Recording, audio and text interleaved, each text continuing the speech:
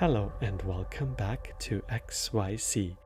This week we are going to use Sverchok to generate a dynamic grid of vertices that is then intersected by an object of our choosing. We then bring this grid over into geometry nodes and scatter cubes onto every vertex, which helps us generate our voxel effect. Afterwards, we play around with some dynamic scaling effects that can be animated. If you want to know more about geometry nodes, you will find an introduction tutorial on my channel. I will again be using the latest Blender 2.93 alpha for this tutorial. Since this is still in active development, expect some instability, crashes and bugs. As always, check the video description for some useful links and resources. So let's turn everything into cubes. So right away, we are heading over into Sverchok nodes. And this is where we will create our voxel grid setup.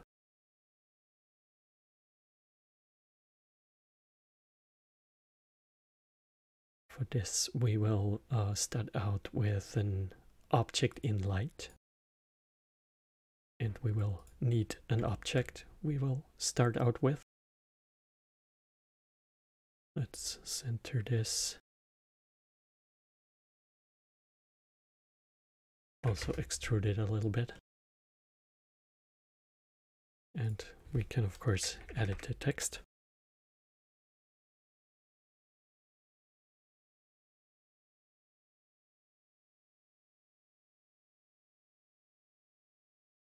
And if we hit the get button, we'll see that we loaded in our text object. And then we head on into the analyzers and we want to get the bounding box. Here we can hook up our vertices of our object. We are interested in the size in X, Y, and Z. We will do some math with these three directions. We will feed that into the vector P field that you can find in the spatial section. What this node does, let's bring in a mesh viewer in the viz section.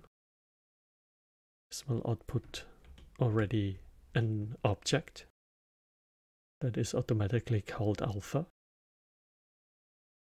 And when we hook up our vertices, it will show up in the viewport. And let me get the text out of the way for now. Here we have our vertices that are generated by the vector P field. And we will specify a size in every direction, and we can also specify how many points in every direction will be generated. And we will do some math with the bounding box size to get all these values. So no matter what object you feed in to this node setup, it will always generate a voxel grid for you that we will then use in geometry nodes to generate the actual voxel effect. And right away, I'm heading over into the number section and get in a scalar math node. And in here, there should be a ceiling operation. Here it is. And I'd like to do a ceiling on all three of our size parameters. So they will be rounded up to the next full number.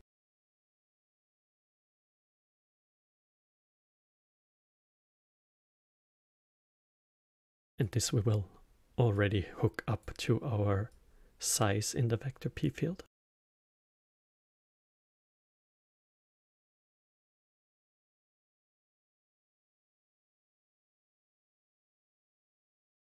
then we will need a number. This one will be an integer, and this should specify the resolution or the density of our voxel grid that we generate.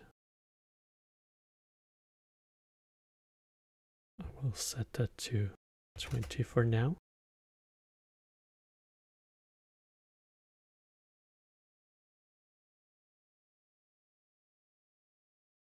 And we copy our math node. Let's do a division. And we will divide y by x. But let's do the one where we ran the ceiling operation on.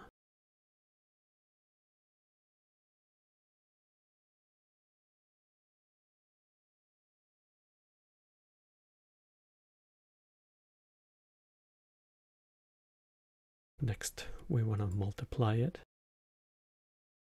And we will multiply it by our integer number.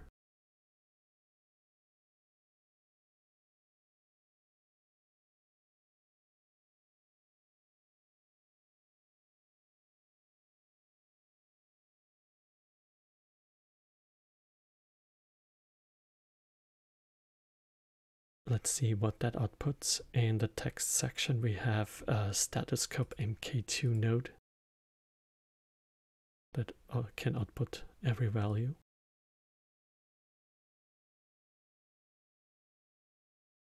And let's make sure we're always dividing by x, so we get the right values. And just to be safe, I run another ceiling on this. They were full numbers for now, but when we input another density, it might not be. And for our resolution of the voxel grid, we wanna always have full numbers and not any float values, because that can lead to some rounding errors. And let's get that all in. And we see it gives us an error. And the reason is it expects an actual integer, and we were just feeding it in a float value, and we have a float to integer node that we can use in this case.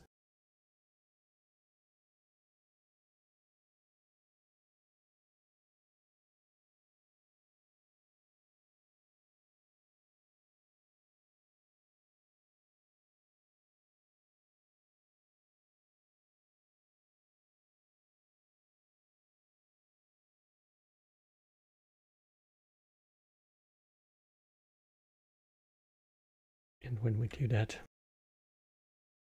we are generating a grid of vertices.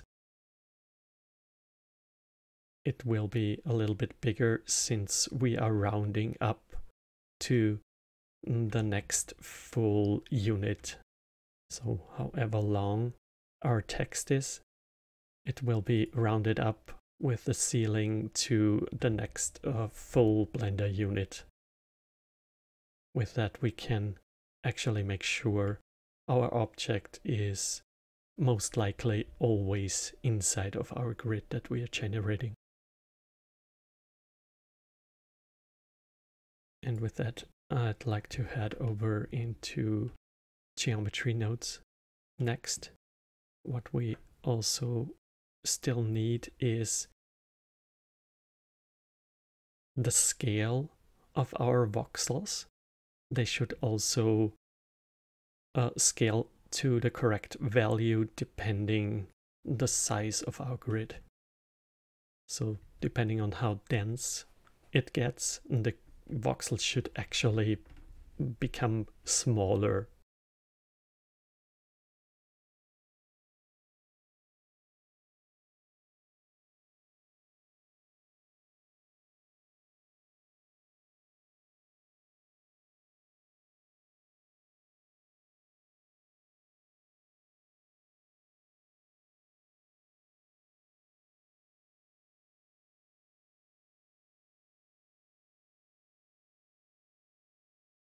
And we also need a way to bring over this scale value into geometry nodes.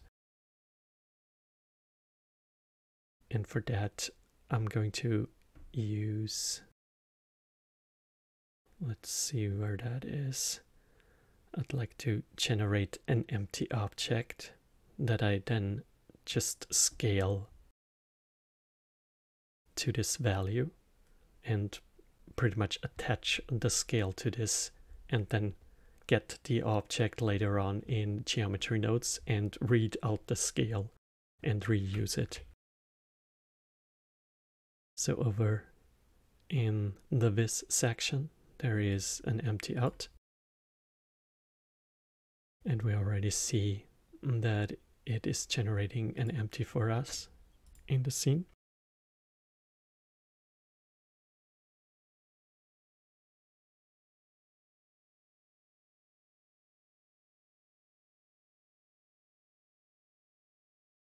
And we can, of course, rename it. And let's get the text into the object section. And also our grid into the object section. And we can rename our voxel grid as well.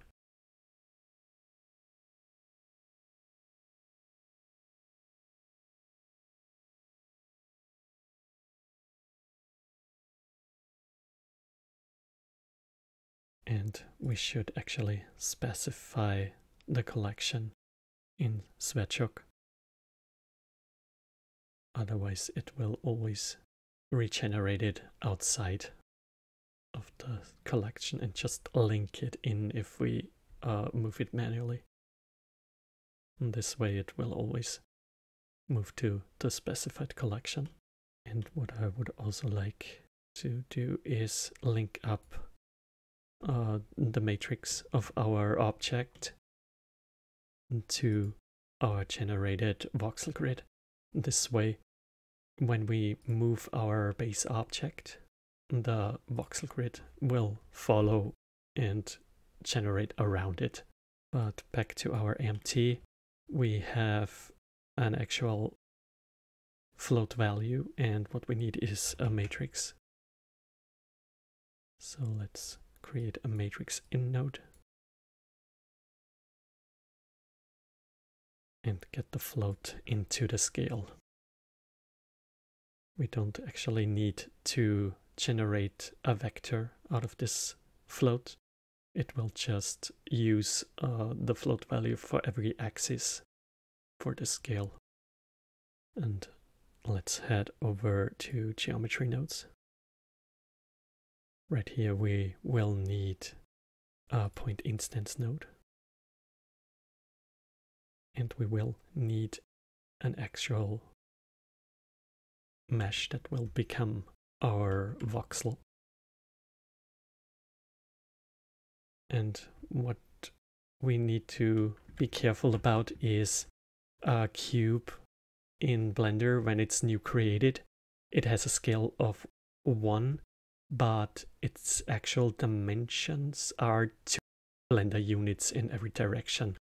This will screw up our scaling, and we need to make sure that dimension is only 1 Blender unit in every axis. So we will scale this cube by half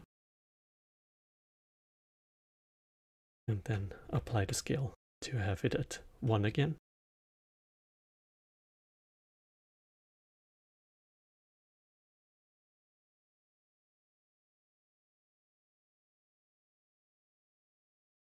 Let's rename that. Then head back into geometry nodes. And right here we can pick our voxel. And we need to scale it. For that we bring in a point scale node. We also need our helper object in here, our empty. And there is an input object info node. And right here we can grab our helper object, set the point scale to a vector, and grab our scale that we generated in Sverchok. And right away we see that not all of the voxels are lining up, since we don't want to have spaces in between. We will head back into Sverchok, get our voxel grid node tree, and what we need to do is add one more vertices in every direction. So let's make some space here.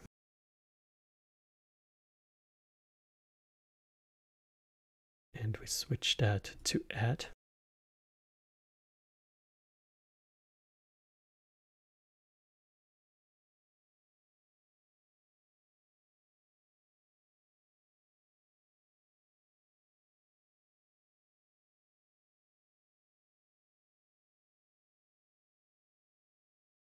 And when we do that, we see that our voxel grid is filled up completely.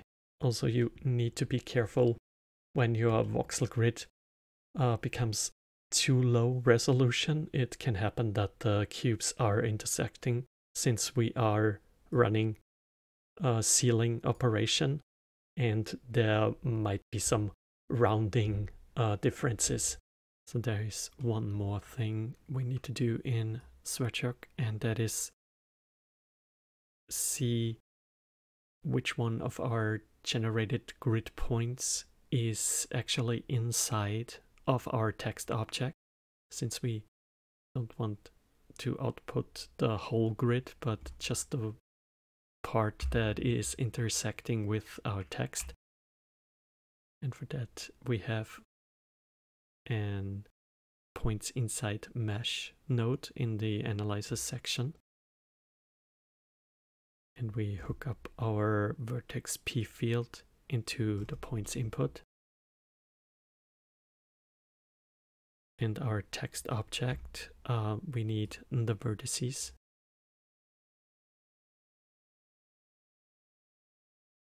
And our polygons. And let's set that to multisample.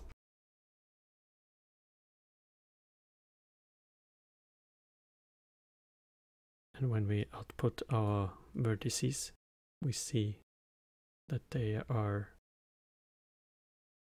based on an intersection with our text object. For this to really work, we have to increase the density.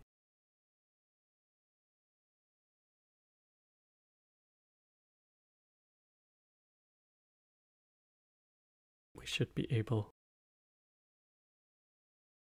to actually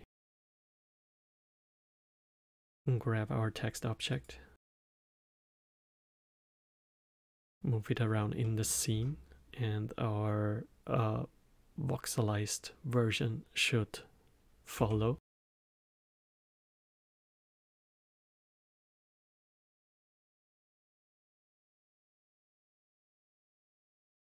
But we manually have to update Sverchok for that to happen. But when we manually trigger the update, we see that it actually really follows our text object. So the next thing is we are heading back over into geometry nodes to actually create the voxel scale effect based on some noise textures. So we are heading back over into geometry nodes. And we want to control our scale of our voxels based on some noise textures. And for that we bring in an attribute sample texture node. And we create a cloud texture for now.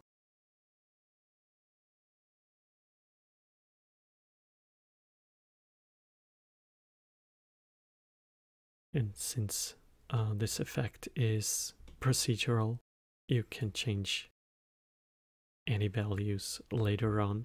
You can completely switch out the noise textures and even load in your own images or even movie files to drive this effect. And for the mapping, I will generate a new attribute. So I'll do some attribute math. We will use the position. Let's make this an vector math node, since position is a vector. And with that we can offset every axis.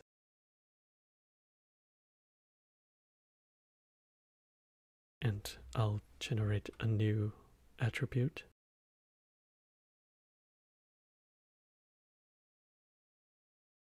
I call that sample position. And I use that for the mapping. And I output that into an attribute called voxel scale.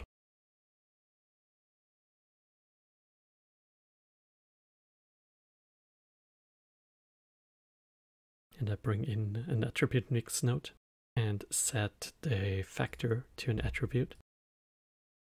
This is where I use my voxel scale.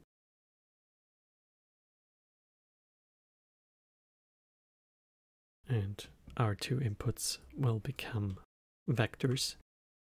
And since I want to be able to manually change the scale later on, I will do some vector math.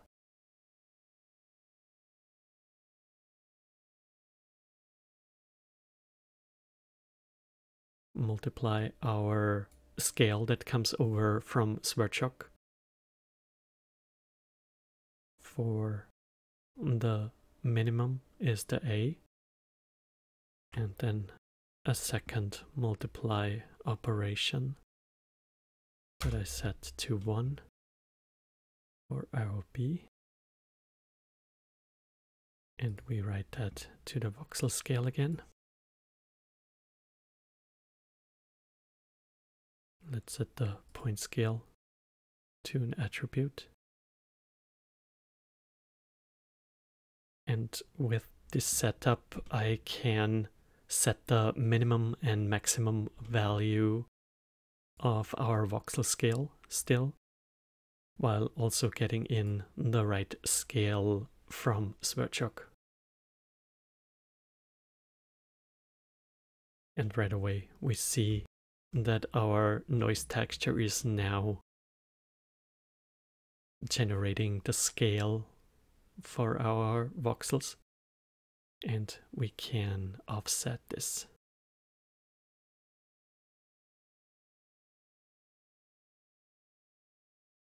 But what if we don't just want a single noise texture to make up our effect?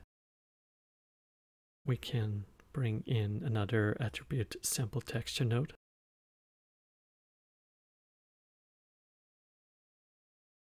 And we create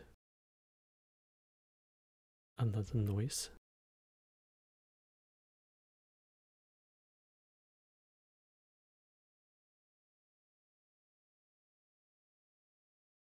And we sample from the same position, but let's rename our result into voxel scale 1 and voxel scale 2.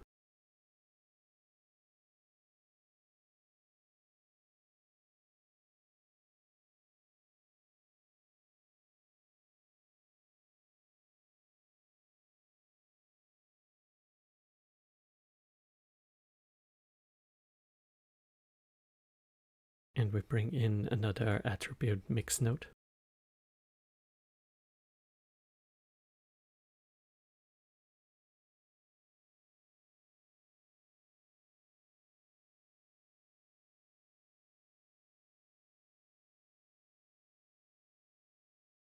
And now with this factor, we can blend between our two noise textures and get maybe a more interesting effect and play around with this later.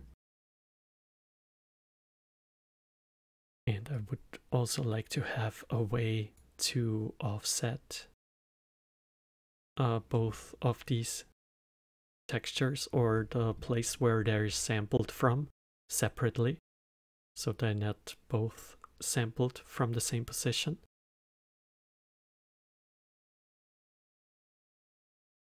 So we have a sample position 0, 1.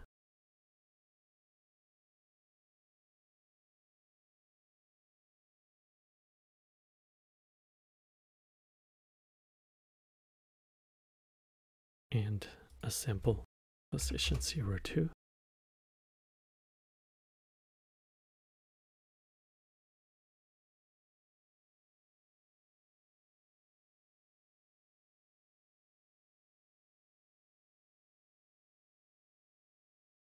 And with that, I can set the place where the noise texture is sampled from individually.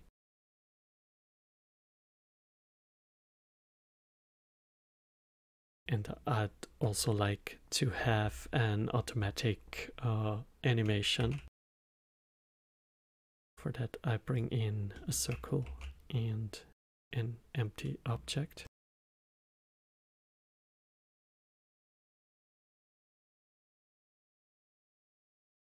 And for the empty object, I'll be using a constraint, follow path. I grab the circle, get the timeline in, since we will need some keyframes. And I set the keyframes, and now the empty is following the circle perfectly. I will now use the position of the empty, to set the place where the noise textures sampled from. So I bring in another object info. I grab the empty object.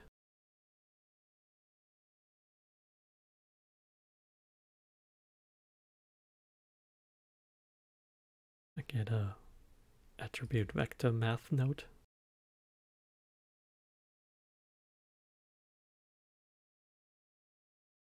For the B input, I use a vector. Get the location of the empty in, and I will use the position and write it to the sample position all. So I create another new attribute, and I would like to have a way where I could say if I want to use this animation, or by how much the noise texture should be affected by this animation. So I will need some attribute mix nodes for that. And I duplicate that.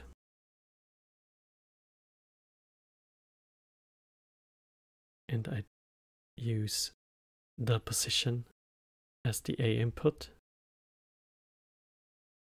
and the sample position all in the B input, and write the result into the sample position 1.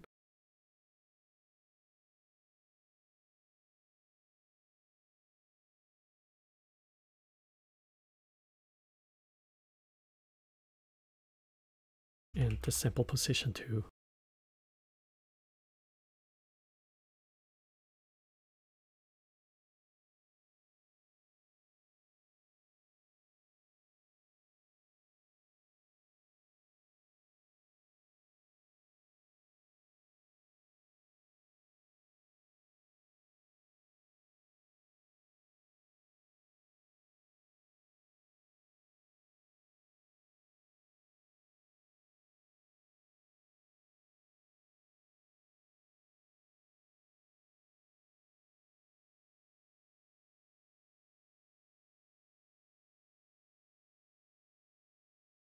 And now I can set by how much every noise texture is affected by the animation.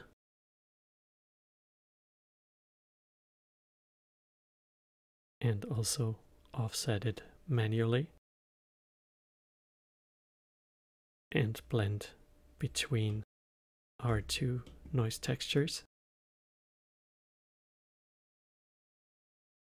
and have a lot of control with this setup, and there is a lot of cool stuff you can do with this. So now we can just wrap everything up in a node group and expose some values. So this will become a bit better to work with. So the first thing I want to expose is the controller object. Then the factor and the sample offset. And for both of our noise textures. Then I'd like to have the factor that blends between our two noise textures, and also the minimum and maximum scale of our voxels. So we can control that.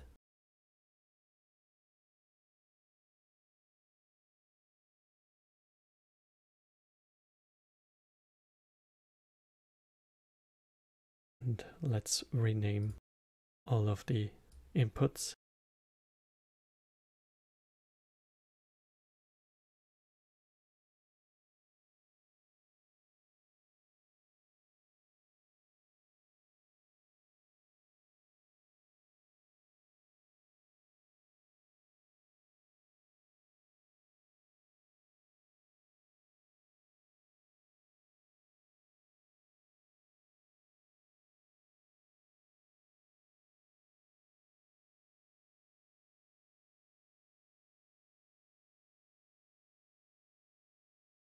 And let's expose all these values into the modifier stack.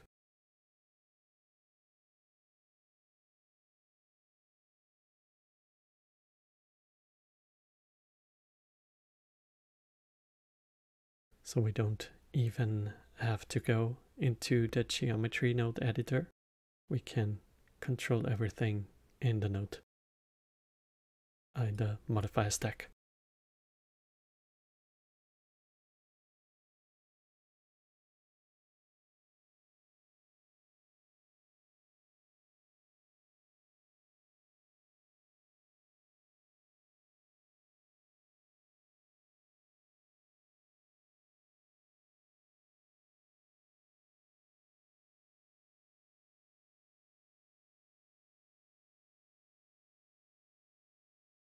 And it sometimes happens that Sverchok is a bit buggy at the moment, since we are using the alpha version of Blender, and this seems to help to just drop the object and reapply it. So there is one more thing to do now, and that is create a shader for our effect. I will select the voxel and create a new shader.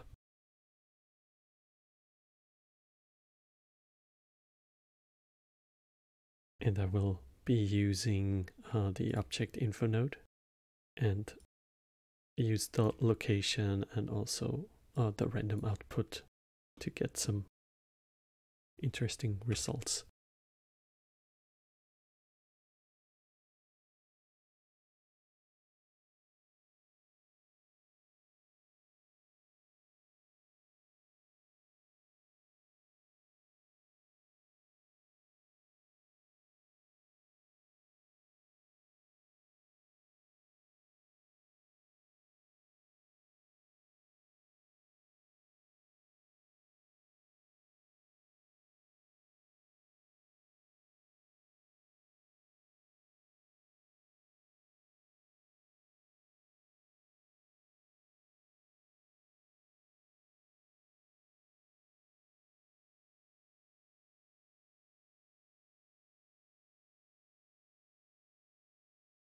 And since our effect is completely procedural, we can head over into Sverchok.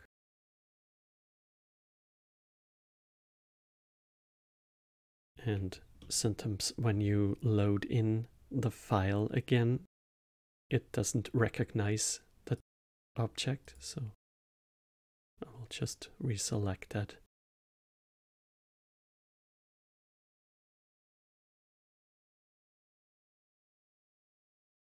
And when reloading Sverchok, it should be fine. But we can not only go with a text object, we can just bring in a monkey head.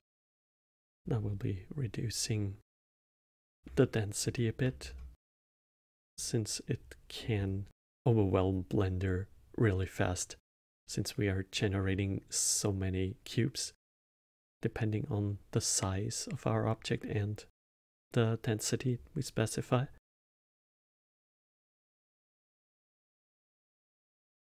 So we'd rather start low on the density and work up from there if we want more. And we can just run the animation and it will already work. We can switch that out for torus.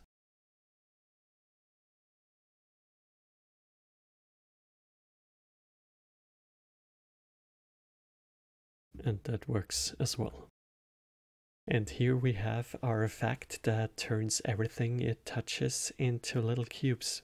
With the effect being highly procedural, you can go crazy with adjusting the different settings in Sverchok, the modifier stack, and the noise textures. I hope you had fun creating this effect, and if you like to support me, you will find some links in the description below. Thank you so much for watching. Like, share, subscribe, and I'd love to see you all next time. Happy blending!